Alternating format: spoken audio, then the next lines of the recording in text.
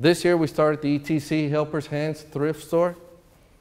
These are more for our over 18, the Edgewood Transition Center is what ETC stands for. They're mentally challenged, but at the same time, what we did last year is we contracted with HEB so that our students can work at HEB. And also this year what we're doing is that our students can run a thrift store. And what they do there is they get donations, and they'll put donations, they'll price them just like a store, they'll put a sticker on them on how much it's going to cost and all this. And we have all our special needs, our special ed students throughout the district.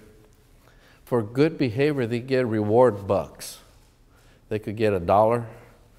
Not a real dollar. I mean, it's a printed, copied dollar, or $5 or $20 as they move on for good behavior. And once every month, they'll get to go to this store, or the store comes to them, and they get to purchase things from the store. It's showing two things. One, of course, is showing great behavior, but two is showing our students how to buy things. Maybe they want to buy their mom an angel that they see at this store for Mother's Day. They'll be able to do that for showing great behavior. This was created by our special ed director, Jose Hinojosa, and his staff. I think it's a wonderful idea.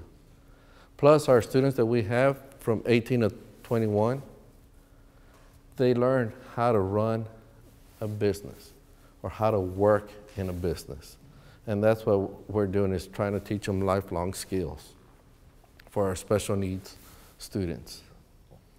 So when you see that, that's what it is.